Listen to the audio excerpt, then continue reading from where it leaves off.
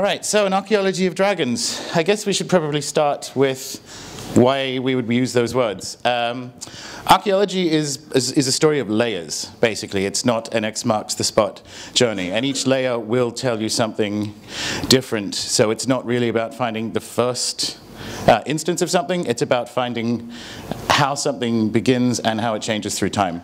So in the case of the dragon, which, by the way, next time we need to get to, why I didn't use this one. Every time in the last, say, 4 months when I've been putting this together or working on the research, people have like, so you mean dragons like a metaphor, right? And I'm like, well, I do, because when you talk about dragons, you're always talking about a metaphor, but we use the ocean as a metaphor, and I'm pretty sure it's still there. So the idea of something being metaphorical or something being non-existent is very limited. So the idea, so we're going to go through the layers pretty much from modern day to where I think we can find potentially the beginning of the dragon story.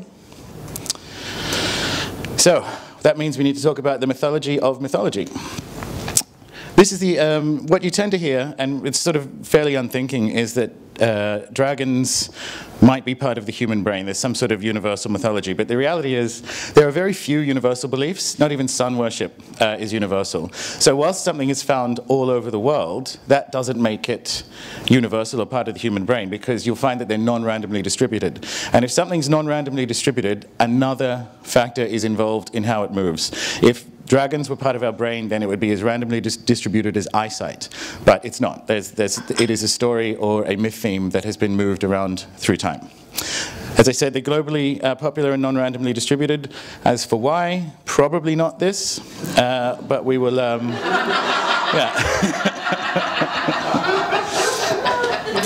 Here's an example of what I mean by non-randomly distributed myths. This is, and it sort of came up yesterday, the separation of heaven and earth myth, which you obviously find in Egypt. You kind of see from, I'm going to try and do it for you guys, so you kind of see a southeast to northwest arc, and the darker areas, for those up the back that can't see, is depth of motif. So there's about between 9 and 10 in the areas that are darker, moving up to lighter where you get less than 3 motifs per myth. So you can do this with stories and start to see the shape of them, and that pretty much points you in a very good direction for where you need to go next in looking for myths. So that's what we're going to do. It's how we're going to calibrate the dragon. What you can, once you've found an overlay of the myths, you need to look for genetics and archaeological evidence, and where all these three things overlap, you can start to think or paint a picture about what's going to happen. So in the case of dragons, when they overlap with elite or royal associations, and crucially the beginning and ending of a world, and whether or not they're good or bad, allows you to kind of calibrate a sequence of dragons.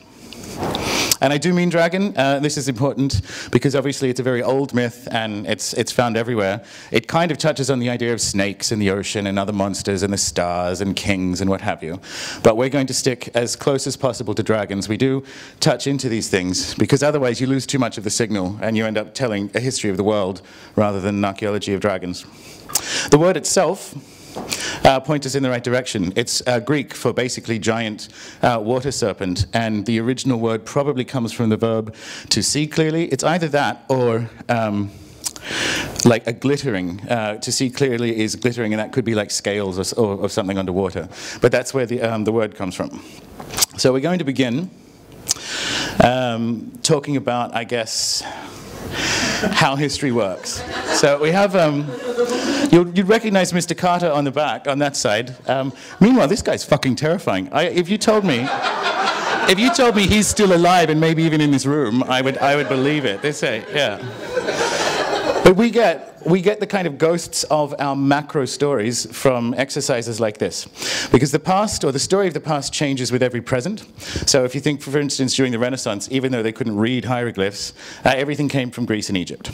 And then we have in high Victorian times, it came from Mesopotamia, and also sort of what was, describe this to me, but sort of like pre-Hindu India. The Hindus were morally corrupt, but a lot of stuff came from India, and they got it wrong, and they needed fine, upstanding British soldiers to fix it. During the Edwardian Age, where you start to see the likes of V. Gordon Childe arbitrarily picking a time and a place that he liked in the world and saying that's when civilization began, and everything before it is barbarism and everything afterwards is civilization because it looks more like London. We kind of need to get past this. We sort of need to realize that the past is political, and it's sort of our story or our job, especially as magicians, to own that story. That's a shamanic tribal role, to own the story of our bloodlines and our gods. And at the moment, too much of it has been given over to people who have had agendas that don't work with ours. Yeah, so that's an oversimplification, but what's sort of happened with diffusion, which is the term where, okay, so an idea started somewhere in a part of the world you like, where there were white people maybe, and then it moved into parts of the world that you didn't like quite so much. Around the 80s and 90s, with the rise of things like postmodernism, it became clear that this sort of idea is kind of racist. And so the lazy solve, and it was pretty much a band-aid, the post-structuralist band-aid was, all right, fuck it. Everyone independently invented everything, no further questions. And that's the trouble. So we've gone, we've gone from this is unhelpful to this is unhelpful, and we need to find a pendulum swing somewhere in the middle. And I think the dragon is one of the best guides to doing this, because if you shine some light on the dragon story, large chunks of the history of Western esotericism sort of fall back into place, or at least recontextualize. So we're going to start going layer by layer from the modern day. And by the modern day, I mean Wales in 1959. So we're going to start there. And I mean that. We've had the dragon for 1,400 years, and it's still political.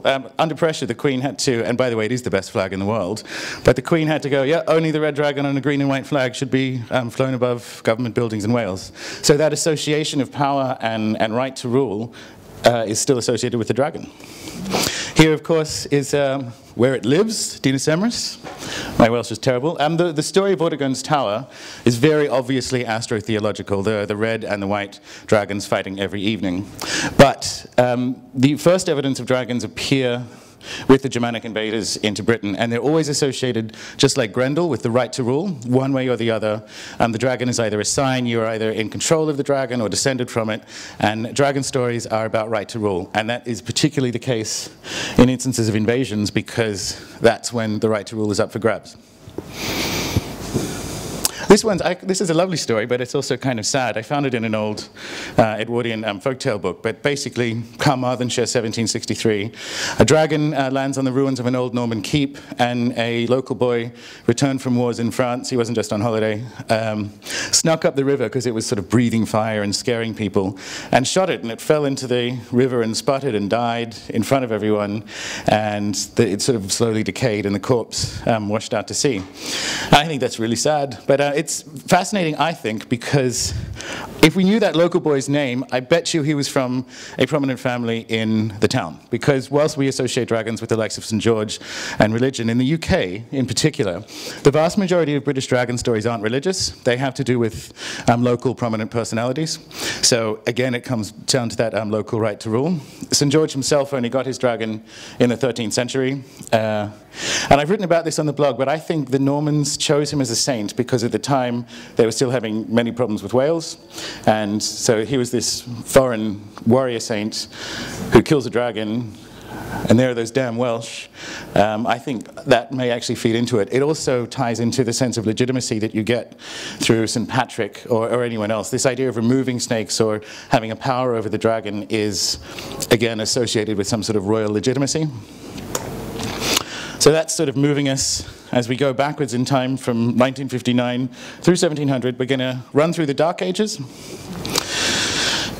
I think we need to look again at the Golden Legend. I don't have my New York Times for the 13th century, but I'm pretty sure it was the most popular book in Europe.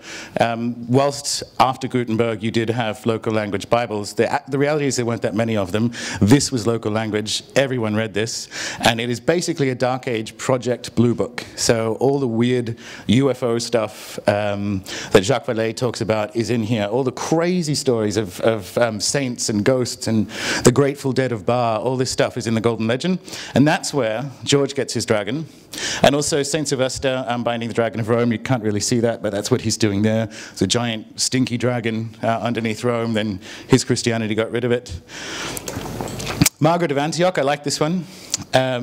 She was eaten by the devil when she was in prison. The devil appeared to her as a form of a dragon, but it couldn't digest her crucifix, so it vomited her back up, or in some versions, exploded. Now that's a very obvious Jonah analog, which is important because if you look at Hebrew and Mesopotamian dragons, there is constant blurring between whale and dragon and sea monster, because of course, if it's the Bronze Age and you're out on a boat and you see a whale, it's scary as a dragon anyway. But that's quite important because we're going to see that typology of story shapes moving backwards in time. Here's a horde more beasties, working backwards from the 12th century. Catalan dragon, drake, 2 legs, sometimes with cow and lion heads, poisonous breath. Scultone, Sardinian dragon, kills with its gaze and is immortal. I can't do that one in Hungarian, but it's a giant dragon in human form with multiple heads. It gets weaker as each head is removed. And then a smok, which is a fire-breathing, multi-headed Slavic dragon. Now, if you know your grimoires, or if you know your Stratton Kent, all classics, these things should be, or these traits should be very familiar to you.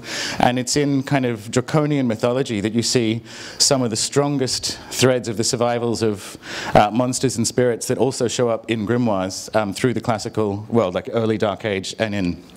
And perhaps more importantly, I think we get additional association with treasure and grimoire spirits here, because not only is the dragon associated with right to rule, it's also associated with, as a result, bloodlines and dead kings and people who've come from before, and they tend to be the ones buried with all their loot. This is the Grecian pivot. So now we're in ancient Greece. Well, actually, we're mostly going to skip it and go to archaic Greece instead. It's dragons all the way down. This is Hesiod. So dragons, kind of dragons, dragon, some dragons, Hydra. This is quite interesting because we have the most complete, at the very beginning of Greece, layering of generations and dragons. And if something shows up at the fully formed at the beginning of a culture, it's a foreign import, which we'll look at in a sec. I love this. It's something actually Mog touched on briefly yesterday morning. Composite images appear in archaic Greek art around the time of city formation. You can actually associate the rise of urbanization with an increase in the production of monstrous images, or composites as fancy people call them. In the 8th century BC art, you'll see in Greece, it's primarily domestic. Less than 100 years later, it's fantastic. It's snakes, it's griffins, it's dragons.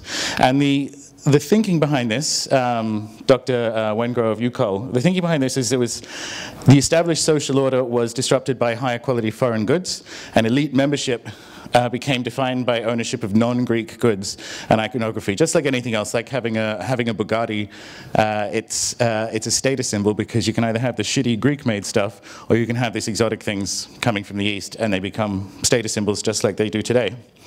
But they're ambivalent. I love this. This is David Wengrow's quote.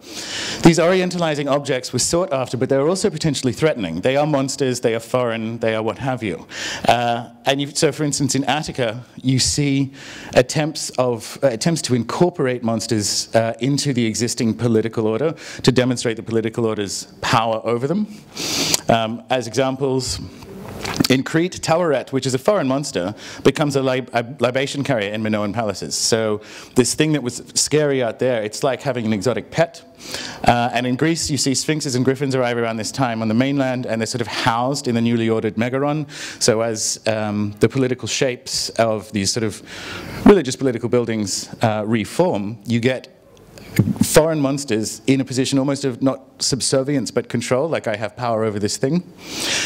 which is where I think his reptilians genuinely come from, because lizards were like the it bag. So that reptile and elite association, he's correct about, but it's not because the queen is a lizard, it's because 3,000 years ago, dragons were the thing you had. This is the source of the monsters, obviously. We're moving into Eurasia. This is really cool. This is Siberian tattooing. There's some kind of fish monster, and this is awesome. You also have the linguistics of it that show that we're looking in that Eurasian world. Azi or Aziz is the Avestan word. It's related to the Sanskrit word ahi. And apparently, I got this off a legitimate website, I promise. And these words are distantly related to the Greek ophis and the Latin anguis. So we have a Indo-European word. So the Eurasian overlay of the serpent dragon came from this direction. We could kind of imply that from the location of the monsters, but this is how we move further backwards in time. Stop me if you've heard this one. Snake, apple of immortality, garden. This is Ladon, and it's Hesperides, which incidentally means originating from the evening star. These are the Hesperides, this is the garden.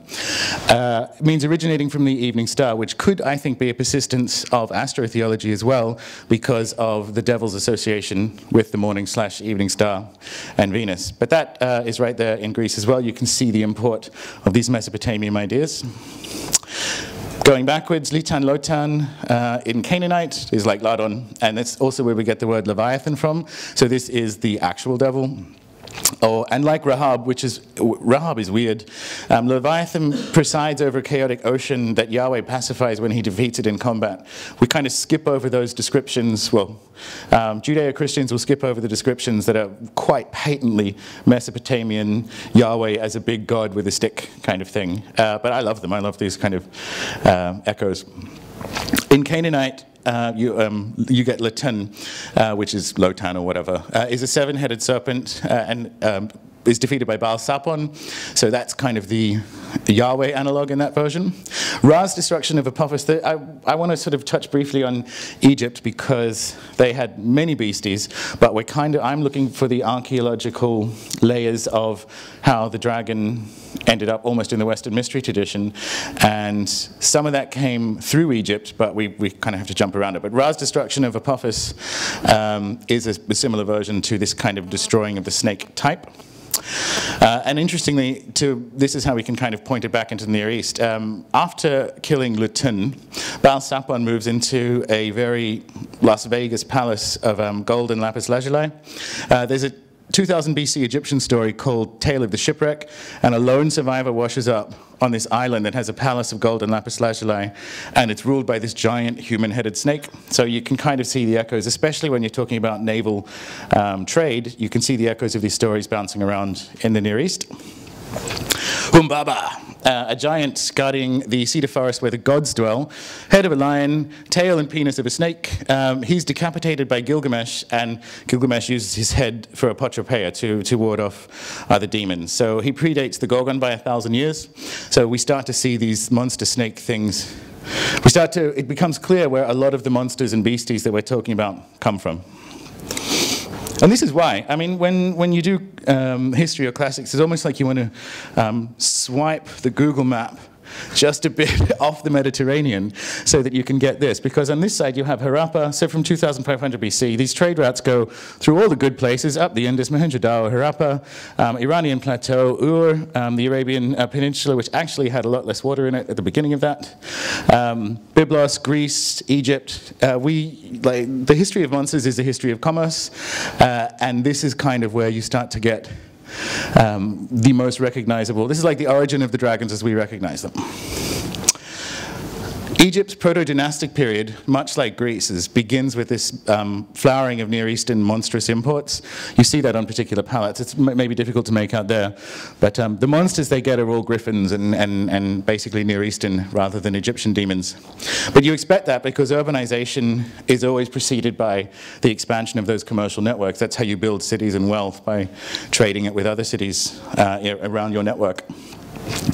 So I like elites obtained novel sources of distinction and prestige. Boring, but essentially it's the same process you see in ancient Greece at the time, but now several thousand years earlier. It becomes very interesting and very exciting to have foreign monsters. And you see on the Nama palette, humans are lassoing monsters that had only appeared in Sumeria a few centuries earlier. So that's quite an indication of sustained contact. That wasn't a slow, gradual diffusion. Speaking of Sumeria, we move into part 4. You get the same sort of layers of monsters all the way down. Well, these are gods, but Chaos Dragon at the top. Sumeria is the earliest written record of, I guess what we would call a Eurasian time measurement. They measure time in aeons, and you see that reflected in the gods and the fact that the myth cycle is stories of a beginning and ending of the world, usually with the destruction of the old one and the building of the universe out of its corpse. And in the case of Sumeria, that corpse was a dragon. That was Tiamat. And that idea persists. So we can see, I think, Marduk slaying Tiamat in the top left, and that's kind of to make it look a bit more what it looks like. I didn't draw that, by the way. Thank you, Internet.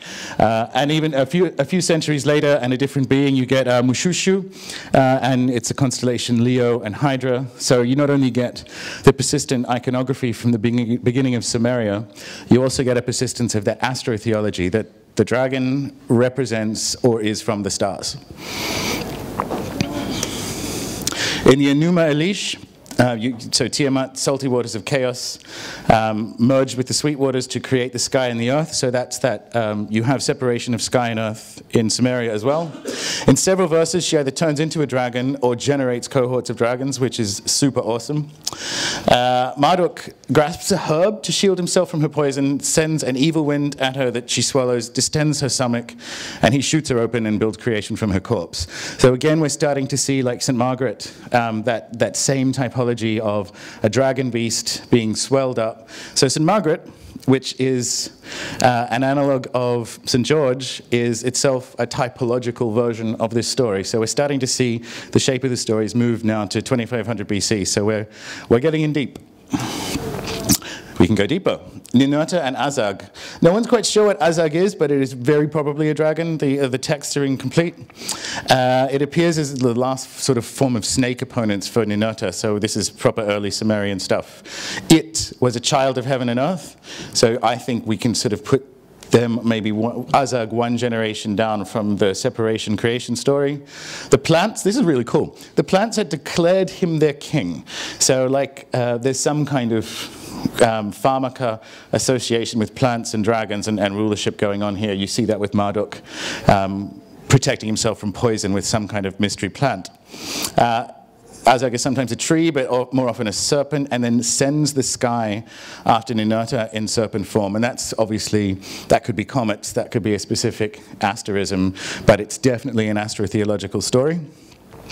So the Babylonians got their dragons from Sumeria.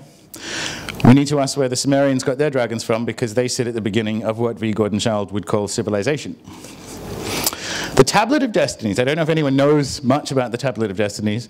It's, along with the Holy Grail, like my favorite mythological object. It's really weird, and it's all about, no one is quite sure what it does, but it's about power and the right to rule. So you see it in the Enuma Elish and a number of stories coming up. And there's, at the time, so the very earliest stories of Sumeria, there's confusion over who owns this tablet, and stories of legitimate ownership. So it's first bestowed by Tiamat, so it's obviously something to do with that right to rule coming from the original dragon layer of creation. Marduk seizes it because he needed it for some stuff, ordering the universe, but then he gives it back to his grandfather. So the tablet has power if you possess it, but Marduk knows that it doesn't belong to him and it belongs to his grandfather, so it's this weird object that makes you control the universe. And the gods and the kings controlled the universe because it was a sort of stellar processional, not processional in an astrological sense, but it was a stellar play out.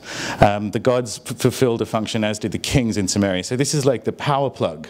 And you could right there see at the beginning of Sumeria confusion over well, who gets this? What's going on? And that, I suspect, is a reflection of incoming cultural impact from somewhere else, basically an invasion, cultural or otherwise. Because isolation is relative, everyone will tell you, well, if you've read books that are older than 5 years ago about Sumeria, it's true, it's a language isolate, which is fine.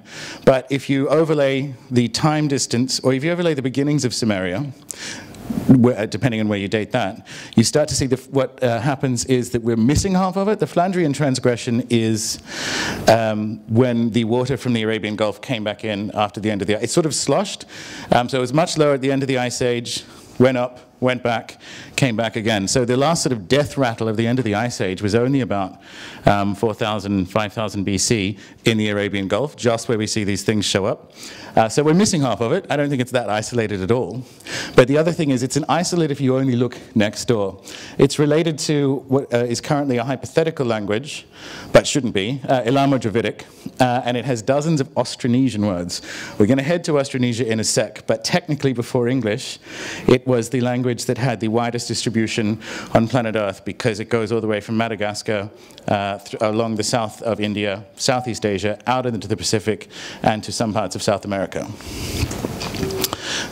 Lands that appear mythical in Sumeria at the beginning, like Dilmun, they show up in early stories, but by the end, they're showing up as trading lists. They're like, oh, this stuff came from Dimul, and so many ships came from Dimul. Because you know what the Sumerians are like, they wrote everything down. They're very OCD.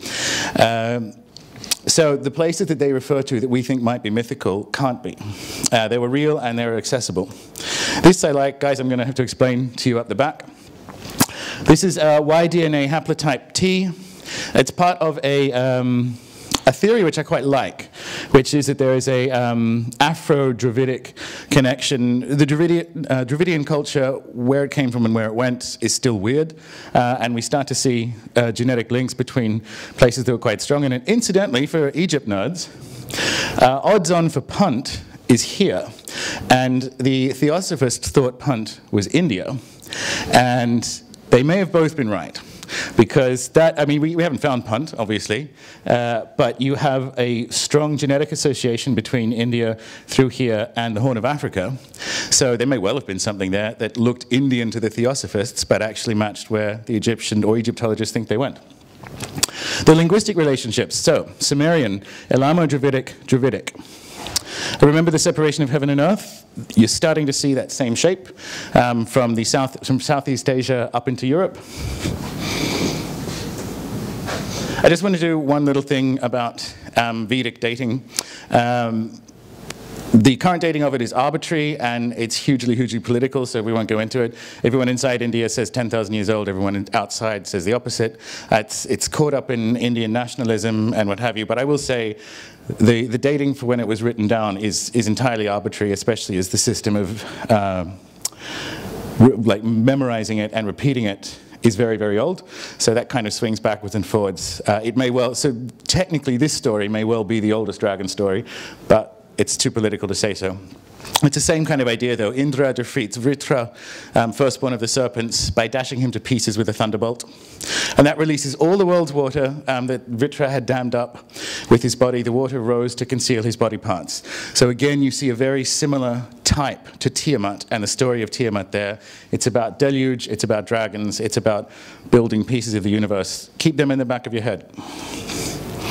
So at 4,000 BC, give or take, we're going to stop digging briefly because we kind of need to go into what it is we may have found. So we're going to talk about literalism. How does something become a myth?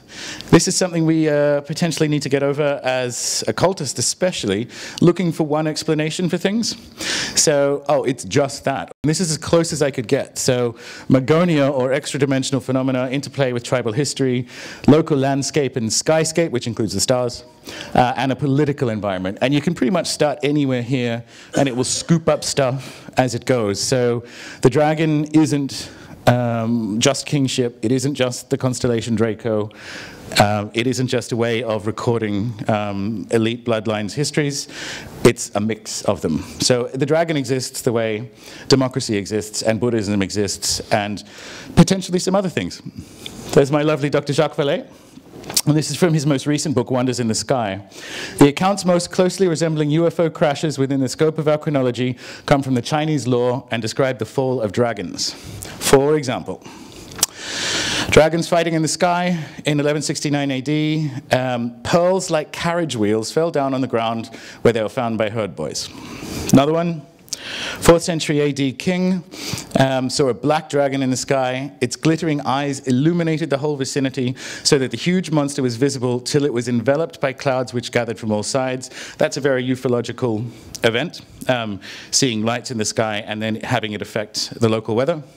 The next morning, traces of its scales were seen over 5 miles until the rain washed them away.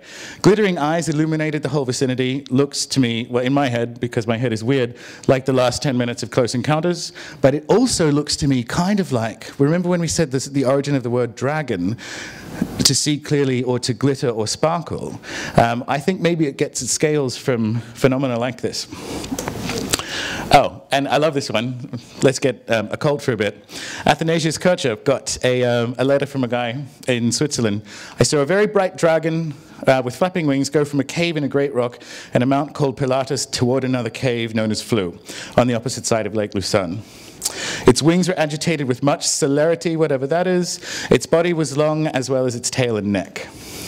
And what's good about this letter is, he's like, it's not a meteor. I know what a meteor is. This was a dragon. That's why I'm sending you this note. I am not a crazy person, but I saw a dragon.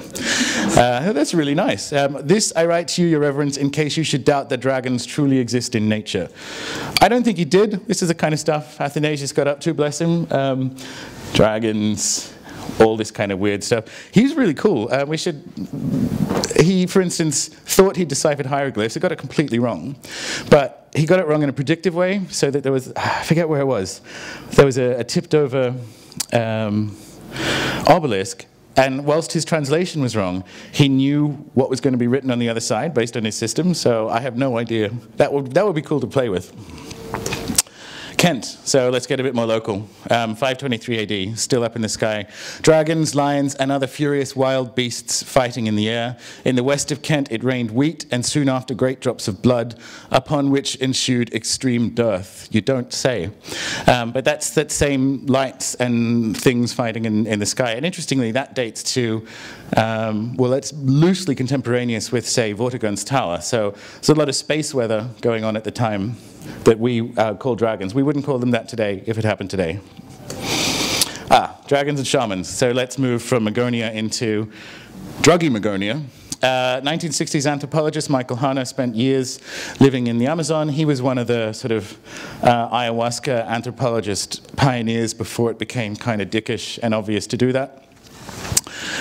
He encountered dragons on his trips, giant reptilian entities that resided in the base of the brain where the skull met the spinal cord. They showed him, and I love this is quite cool, they showed him a prehistoric planet Earth and these dragons descending from space, these huge black blobs with tiny wings.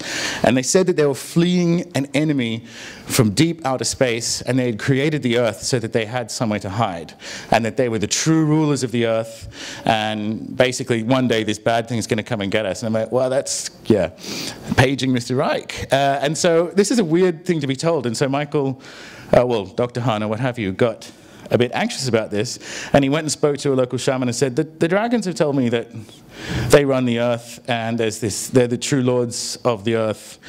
And the shaman's like, they're always saying that.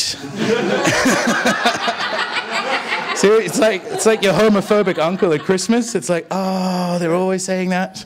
They're just the lords of the outer darkness. And I'm like, oh, fair enough. But I quite like that idea that they're dicking with him. They're obviously dicking with Ike as well. We get on to local girl Dr. Serena. Demonic phenomena. Dragons are associated with what John Keel might call window areas. Uffington is one of them. It is definitely quite weird there. You have a whole bunch of other stuff in the area, but that particular place is associated with ghosts and barrows and so on. You have dragons appearing at Winkley Castle in Devon in the 16th century, and dragons appearing over barrows in the same sort of area. So you still have that kind of weird elite and ghostly window area association, which brings it halfway back from drug. Sits that in between Dr. Jacques Vallée and the drug dragons. I love this. Vikings left dragon graffiti inside Maze Howe. They broke into it in like the 8th century, maybe, no more, 9th century, when they were looking for treasure. Obviously, there's no treasure. It's a you know, Neolithic site. But they left dragon graffiti inside, which I'm pretty sure is apotropaic, because they were basically on their own kind of hobbit journey of some description. Speaking of, they don't tend to stay missing for long, dragons. If you think about cultural change, either associated with elites or even in the 20th century, how the swings happen, you think of the 60s, you think of Dungeons and Dragons, and both of these things really spun culture off into directions that would be unimaginable. If you thought in the 50s that the biggest movies and games of the year would be to do with dragons and all, you know, and the occult and magic and all this, it would be a pretty tough sell. Everyone knows Tolkien said this: "I desired dragons with a profound desire." Of course, in my timid body, I did not wish to have them in the neighborhood. Of course not. But he actually, that was his most famous saying, but he gets pretty close to basically calling out the reality of a lot of the things that he writes about. Not Middle-earth, but the beings that he uses to create Middle-earth. So, the dweller in the quiet and fertile plains may hear of the tormented hills and the unharvested sea and long for them in his heart. For the heart is hard, though the body be soft. So that's quite, he went astral, essentially. He had some kind of hyper-imaginative process where these things became real. And this is what I mean. Like, a dragon is no idle fancy. Whatever may be his origins in fact or invention, the dragon in legend is a potent creation of man's imagination, richer in significance than his barrow is his gold. I must have done that wrong. Whatever. So he's basically saying, don't dismiss this. Don't do the I just made this up. There's something about this particular form that does things.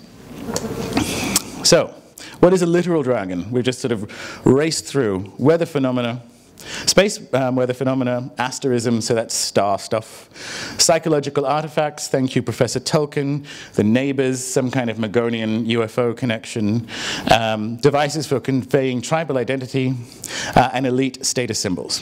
And the thing is, because they're non-randomly distributed, cultures with dragons encounter dragons.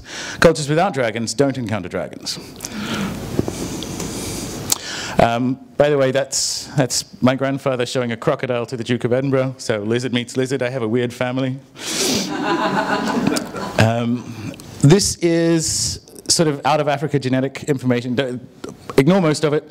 The most interesting arc is we sort of went up and out pretty quickly, straight out of Africa. So we're going to sort of zoom in. We've gone down through here. We're going to go here, because actually we go up and out, and then from here we go up and here and over. So we're going to zoom in on this bit. Sunderland, obviously, at the time when people were first migrating into Southeast Asia, there was much more land. In fact, twice the size of India went underwater at the end of the Ice Age. We learned here. I love this. Dr. Joanna Nichols has this really, I'm going to talk you through it, but at a high level, because it gets quite nerdy. But there's a linguistic dating method based on language structure and like yes, no. So does it have subject, object, verb? Yes, no, and you can actually do, you can trace languages back further than you can doing traditional linguistic methods, because linguistic methods rely otherwise on loanwords. So they have a horizon of about 5000 BC, which sounds like a lot of time until you want to start overlaying linguistics with very early population movements.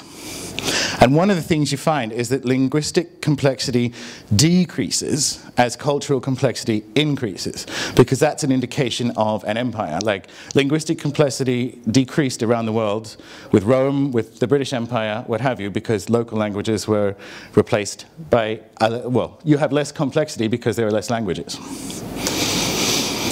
The first rise of cultural complexity she found, she started this information in the early 90s, occurred in Ireland, Southeast Asia, 30,000 to 20,000 years ago. So there was one linguistic event about 65,000 years ago in Africa. The next major increase in cultural complexity happened in Ireland, Southeast Asia, 30 to 20,000 years ago. And this is the early 90s. So the Out of Africa project, everyone kind of assumed they were guessing at the dates. But it's very, very interesting that we're now starting to see alignments of genetics and linguistic and geological archaeological evidence. So circum-Pacific colonization happened from Sunderland up and around, so from sort of like New Guinea up the coast of Asia and then down into the Americas. Realistically, there was some, which I can't prove in this presentation, but there was some transoceanic stuff as well. But that's the major migration wave actually came up Asia rather than through it. That also happened westward, so Austronesian, as I said, the languages in this area stretch all the way to Madagascar. Words such as cinnamon and actually lemon appear at the very, very beginning, like this, of Indus cities. Those words appeared in kind of Sanskrit, and they're Austronesian. Cinnamon is a basically New Guinean, Southeast Asian word, and there they are at the bottom of our first cities. Specific genetic markers link back to the draconian cultures. We'll get onto that in a sec. And if you think about the Nagas, which is much, much later than Harappa, they are an invading reptile people coming from the east. So there is some kind of east to west reptile correlation. This should look familiar. These are specific genetic links between the Austronesian homeland and Eurasia in the South Pacific, Turkey, UAE, India, South India particularly, and up through Asia and of course out into the Pacific where literally here be dragons. This I find interesting, and it's just almost a little bit of an aside. The end of the Ice Age coincides with what Dr. Oppenheimer called the Age of Crocodiles. And this is the first time since we left Africa that we had no choice but to share our food supply with a super predator. Lions and tigers are actually very easy to avoid. But if you're in the mangroves, if you're fishing in this kind of grey water, which all of it is, we were subject to predation at higher levels. And I find that quite compelling that that happened around the same time as we start to at least be able to prove depth of dragon mythology and also the spread of them up. And I'll show you why. This is cool, Isaiah. So Leviathan, and he will slay the crocodile that is in the sea. Psalm 74. Thou didst crush the heads of the crocodiles by the waters. Thou didst shatter the heads of Leviathan. So quite a few thousand years later, and yes, there are a few crocodiles in between New Guinea and Israel. But if the story's shape has tumbled down, and I think it has, this may well be quite interesting, especially as you take it up north, which we're going to do now. Heading north. This is from Marco Polo's diaries. Has anyone ever read them? They're amazing. He has this thing about fiat currency. Like the Chinese were using paper money, and he's like, this is insane. This will never catch on. It's only here because if no one accepts it, the king will kill them. This is ridiculous. We'll never do that. And you go, well, sorry. Yeah. He obviously encountered a crocodile, leaving the city of Yachi. Here are seen huge serpents, 10 paces in length and 10 spans in the girth of the body. Potentially exaggerating, but then we have the jaws are wide enough to swallow a man, the teeth are large and sharp, their whole appearance is so formidable that neither man nor any kind of animal can approach them without terror. Others are met with a smaller size being, 8 or 6 or 5 paces long. So obviously he saw a dead, mangled, large crocodile in a marketplace somewhere and had this thing explained to him. In the daytime, he's got that wrong. By reasons of the great heat, they lurk in caverns, whence at night they issue out to seek their food, and they'll eat anything. After which they drag themselves towards some lake, spring of water, or river in order to drink. By their motion in this way along the shore and their vast weight, they make a deep impression as if a heavy beam has been drawn along the sands. And that's certainly what crocodile slipways look like if you've seen them somewhere like Central Australia. Those are the bits to avoid if for some reason you're walking near where saltwater crocodiles slide. I wouldn't recommend it. Japan. The thing about Asian dragons, we think they fly without thinking about it, and they do, but the overwhelming majority of dragons, oriental dragons, are associated with the water or deluge or underneath the water. There's actually a dragon king palace under the sea in Japan, and that's this guy, Ryujin's palace. Naga, interestingly, is one of the Japanese words for dragons, so you're almost starting to see, I think, in the cultures surrounding Southeast Asia, an echo of an event, a memory of something that's happened that was then incorporated into local landscape and space weather and so on. Now we get to the earliest layer that we can find archaeologically. Jinglonghua culture, probably, but definitely Hongshan pig dragons. And these were used as grave goods. These dates pretty much correlate with at least one of the cultural movements up the coast from Southeast Asia. But it looks very Ouroboros, doesn't it? It's got a pig head, sure. But that dragon is eating its damn tail. And that is 8,000 years ago. Well, between 6,000 and 8,000 years ago. Which means we come to, as I'm talking about the shape and typology of stories.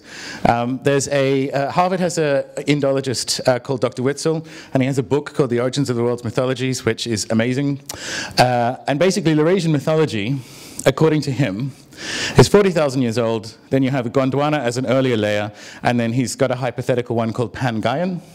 Eurasian mythology he calls our first novel, and it's sort of a stretch from North Africa through Eurasia and into the Americas. Everything underneath it. Gondwana is like sub-Saharan Africa, potentially the bottom, like Dravidic tip of India, PNG, and Australia. Now, the broad shape of this is probably correct. I think he's underestimating, and I'll come on to why, just how many pieces of Gondwana mythology emerged into Eurasian mythology. But once it's set, once it becomes this novel, and he traces the movements of, I think, this Eurasian story, our story, very successfully around the world. And the Eurasian myth is the creation of the world to its destruction. So creation of Father Heaven, Mother Earth. You get those generations of monsters. That's the next bit. Heaven is pushed up, separation of sky and earth. Killing of a dragon, the flood as punishment for hubris, and trickster deities bring culture. So that's the shape that you find that he thinks was put together around 40,000 years ago based on what he called a forest of stories, which was the sort of local tribal spirit stories that you get from Gondwana. That's where you find it everywhere, by the way. So Eurasia is probably the earliest we can date the dragon, but I'm not convinced that it is the origin of the dragon. It's definitely the origin of the dragon story. The fact that our Eurasian story more often than not begins with the destruction of a dragon does imply perhaps that it's come from earlier. Now this is really interesting. I don't know, you may have seen this in the summer, but you'd be familiar with the rainbow serpent creating the earth with its movements, the Aboriginal story. This summer the oldest religious ritual was discovered in Botswana. A 70,000-year-old worship of a python who created the earth with her movements. So it's not a dragon, because I said specifically that we weren't going to talk about the snakes, but it may be her grandmother. Because if you think about that broad shape, just picture a world map in your head that Dr. Witzel was talking about, that would time quite well with the first linguistic complexity. Then you see the movement down to Australia, which was left alone until we found it, and I'm your fault, so sorry. They still have this basic shape of the story, and then anything from New Guinea up, as a result of, say, the end of the Ice Age and migration, kind of moved remaining bits of Gondwana story into Laurasia. So this is quite interesting, I think, that the dragon may well be the very, very beginning, or at least its grandmother may well be the very beginning of religious ritual on Earth. So let's go conclusion-wise. So I hope I can show that we can use history to find the dragon, but more importantly, I think we can use the dragon to find history, because you can start to see how that calibrates where certain connections between cultures that have informed the Western mystery tradition come from. And I think of it like in 1966, the CIA dropped light bulbs of virus into the subway vents, and then tracked, it was about 2 million people that got sick, but they were able to do that. They did the same thing with paint. And I think of dragons in that way, that they can, where they show up is an indication of some form of connection. So, and also, please take away, a dragon is not just one thing. I think magicians need to expand when we do these sort of explorations beyond a single explanation. We go, oh, it's that, on to the next thing. That's very unsatisfying when you're talking about things that are hugely complex and evidently hugely old, like a dragon. So we need to expand, but not so far that we lose sight of the subject completely, because most definitively, the dragon resists singular explanations, but it more fiercely resists being anything you want it to be. I think we need a little bit more discernment when we put these things together. That's its gift, though. Using the dragon as a yardstick, we can expand sort of magical timelines beyond where we currently look at them and look for other connections between things that have inform the Western mystery tradition. And I think that even if it doesn't change your practice at all, it leads to a grander and more fulfilling worldview. I kind of put this presentation together as a promise to the dragon. I did the Ho-Office ritual and a Welsh version of it at Dinas Emrys last year. And knowing or participating in this research for the last few years really deepened that experience for me, because the red dragon of Wales is definitely not a New Guinean crocodile, but it is part of that. It is part of that story, and it's so much more profound when you can pull those connections together. So thank you very much.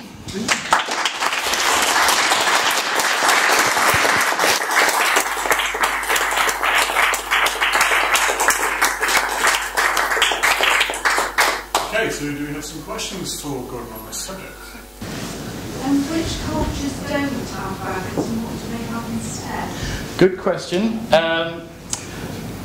The dragon density is lower in sub-Saharan Africa, but they have, well, Botswana has snakes. So, dragon density is lower. They still have them in sub-Saharan Africa.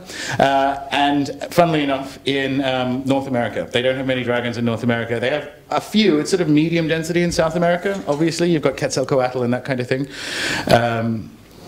But those are the two places that don't have much in the way of dragons at an early layer. Like, there are places where later cultural imports have changed that slightly. And there's probably medium density dragons. There's less dragons as you go out into the Pacific as well. Sort of Melanesia has some, but they also still have crocodiles. But by the time you get to Polynesia and Fiji, which only get crocodiles of a rate about 1 every 10 years, obviously very lost and sick, you don't get much in the way of dragons. Mog. Did you say, I saw you implied in the crocodile as well, the kind of history of migration from the Far East to... Yeah, I think, no, I think... how did it, sorry, how is the now crocodile fitting to that? Is that kind of later, is that going to later? Well, that's a good question, because we were talking about the dating, for instance, of when people were in Egypt or the Nile Valley last night. There is a carving at Göbekli Tepe that is a crocodile, right? That's 10,000 years ago. Turkey's not known for its crocodiles, so the memory of that has to have come from somewhere. There are closer crocodiles to Turkey than New Guinea, so it may well be a Nile crocodile. I merely mean that for some of the stories that informed Oriental dragons, I think some of them may have come from the fact that we had to deal with crocodiles in our food supply. Well, these cultures had to deal with crocodiles in the food supply. I don't think necessarily the idea of a New Guinean crocodile went from the southeast to the northwest across the planet.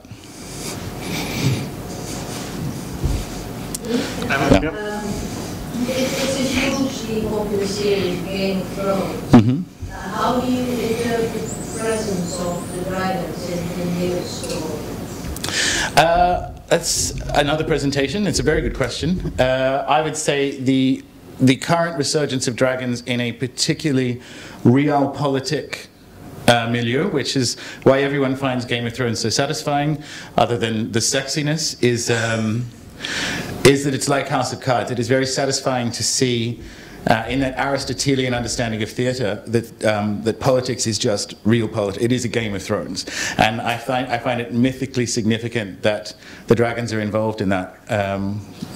Yeah, so I hope that answers it. I think that's what we're seeing. I think the dragons are here because of a widespread dissatisfaction with political process. Is there any evidence at all about what cultures there might have been before the Ice Age? Yeah, there's loads. What you want to do, I mean, if you want an informed speculation of the cosmology of people before the Ice Age, I would get Dr. Witzel's book, The Origin of World Mythologies, because he does a very, very good job.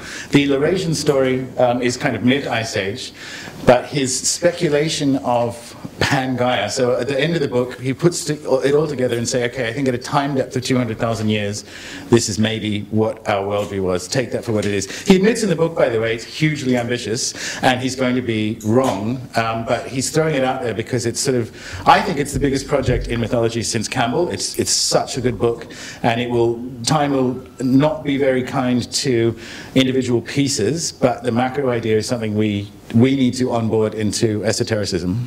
It's more of an observation or a comment than a question, but I think this notices that there's not a female element in these stories. And I know that the dragon or the serpent is connected with menstruation. Chris Knight talks about that, Yeah. particularly the Aboriginal rainbow serpent.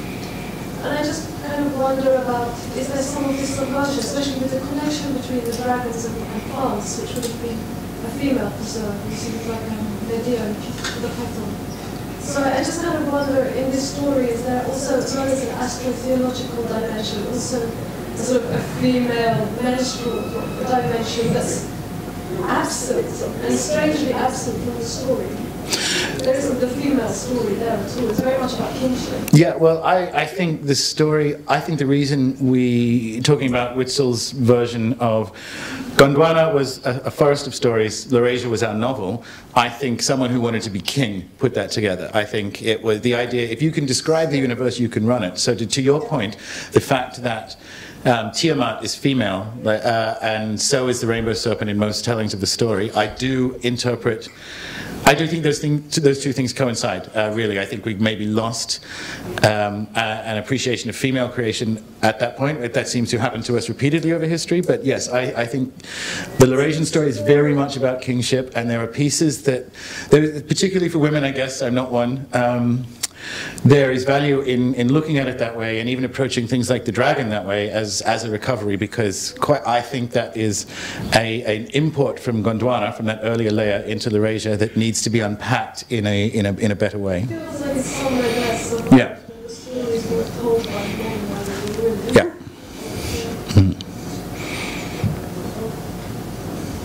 You mentioned that they saw a lion and a dragon fighting in Kent Yeah. a long time ago, was it 500 BC or something? 523 AD. All right, okay. Yeah. But did they know what a lion looked like?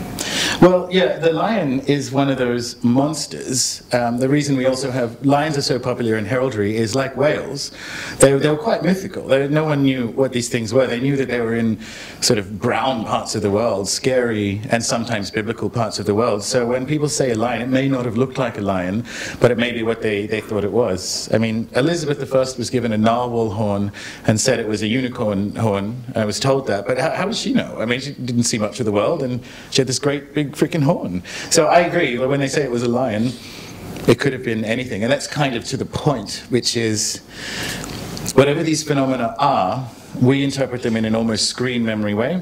So cultures that have dragons will see dragons. Cultures that don't will see something else. It doesn't mean that the phenomena isn't real. That's sort of Jacques Vallée's macro hypothesis. It's in the interface with culture, do these Magonian events take on the shape that we see them as. And I think the dragon is one of the deepest and most profound ways of having that kind of Magonian interface. So yeah. Hi, I was wondering what your view was in terms of the relationship between the dragon and the magician. I was thinking of Set and of Office.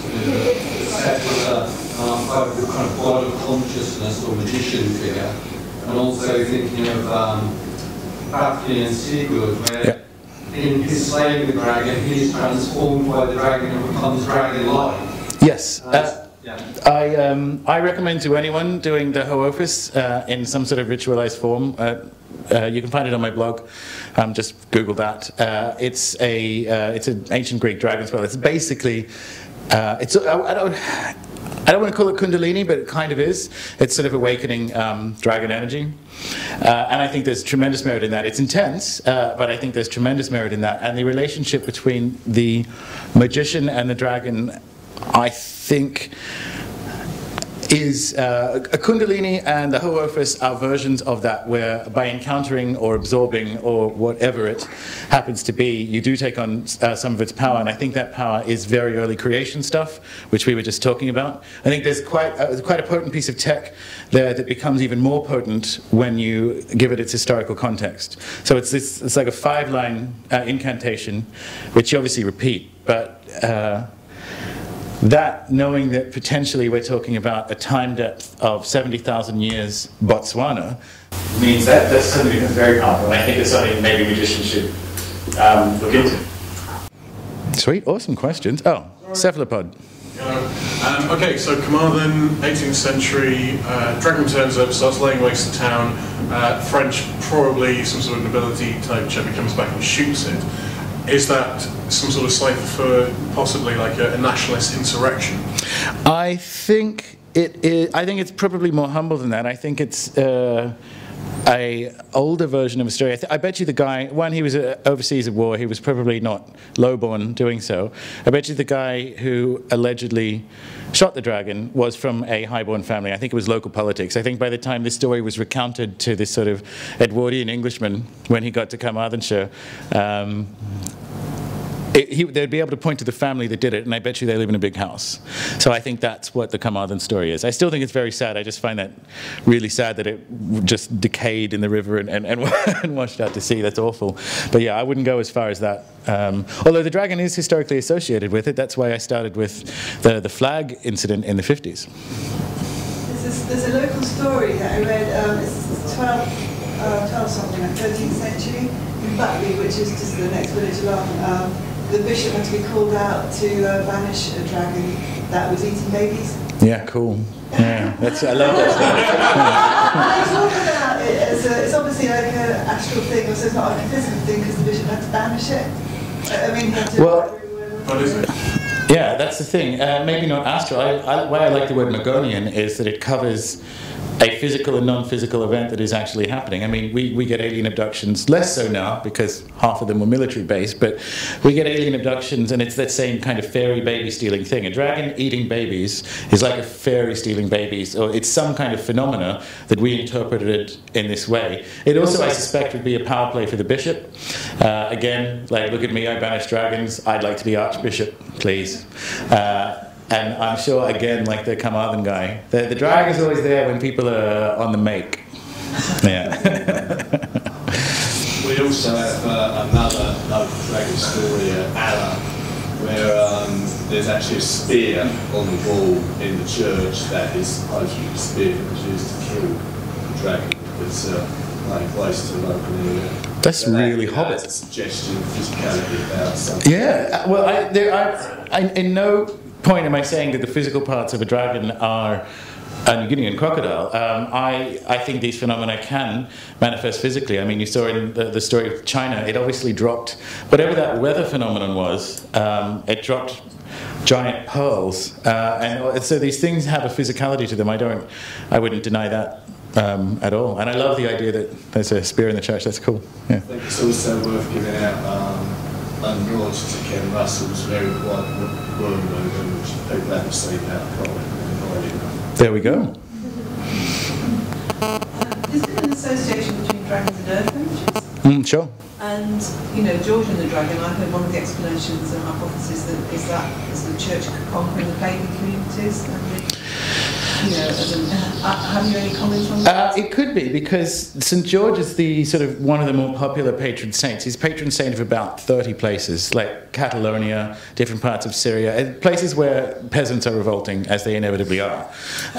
So yes, that may well be certainly part of it, and I think it would, especially if you're talking about Germanics, it would typologically say to them, I'm here to stomp you, because if they have a positive association with the dragon, which incidentally, Europe had an ambivalent association with the dragon rather than positive before Christianity, then it sort of became negative. In the East, you have a positive one moving up, and I think there's an opportunity to sort of date where that bifurcation happened. But yes, I think in that case, I think St. George was used because he was a Roman soldier, and the Normans thought they were replacement Romans, as does everyone who has an empire. he was a Norman soldier who killed a dragon. That is just ready-made for stomping on pagan peasants. Mark again. Although St. George, right? St. George is also an Egyptian saint, Coptic saint. And, so there's a line that says the origin of the image of this soldier saint, right, George, but then that's Horus. So there's Horus versus Set in the early Coptic iconography, but it's the Roman soldier versus the dragon. And then you go back before the Christian stuff, and it's Horus versus Set. You go back a little bit further, and it's actually Set versus the dragon. So that's cool. I don't know if it's about this political, but it's surely maybe this is political to you. It's order versus chaos. Yeah, well, no, that's. I mean, the myths. Yeah. Some more freaky animals that live outside civilization. They represent chaos that needs to be put into order by religious thought. And then there's a religious cosmic aspect in terms of religion. What ancient religion is about, it's all about order versus chaos. I think, yeah, I agree. I mean, I'm talking about how the dragon or St. George is used. That's what it means when you get into that sort of that period, that it is order versus chaos. But I would say that's political, because order inevitably comes from having a king and a church. How convenient. So yeah, but I think it's a good point. St. George, there's another extra layer which is worth, particularly for people of a more Goetic bent, looking at St. George, which is, he didn't exist like most saints, like most of the people. He never physically existed, because he's a type. As Mog just said, you get versions of that story elsewhere. But what happened around the time was where his church is now, or where his like quote-unquote burial place is in Syria, it's obviously the mound. It was originally called the mound of like some kind of highborn warrior. So people were leaving offerings at the tomb of a dead warrior who wasn't St. George, and that got absorbed into the St. George myth. So there's some kind of dead king warrior aspect to it, like an actual legit ghost that is worth playing with. So we have like some sort of Syrian ghost warrior saint fighting a dragon. It's actually quite cool when you describe it that way. Yeah. Okay, the dragon getting bloated and bloated, and then getting pierced, and then water's turning up. What's the correlation? How well does that overlay with southern flood myths? Because that seems like it's, you know. Well, yeah, no, the flood myth thing is my area. Some of them do, not that many of them. I mean, inevitably there was flooding before the end of the Ice Age. I do think in a lot of cases you can trace a memory of the end of the Ice Age in through mythology, but every time you see a flood, it's not the end of the Ice Age, and sometimes it is. But in a lot of the dragon cases, I think we may make the reasonable assumption, based on the spread of them in Laurasia and the fact that the beginning of this Laurasian mythology starts at 20,000 years ago. I think it happened, and the flood happened, whatever it was, 12,000 years ago. So yeah, I think a lot of those stories predate it. I think it's more to do with how the universe is created out of the body of something older. Or the skull. In Polynesia, in particular, you get it's very hermetic, which is one of the ways I think is quite interesting that we end up like the mind of God, or an interpretation of consciousness. It's the skull of, or the whole body, and the skull becomes the stars. So it's like the mind cosmos connection in a tribal sense. And I think that's the angle with what Tiamat and all those sort of dragon types that the universe is built out of is. I think it's a description of reality.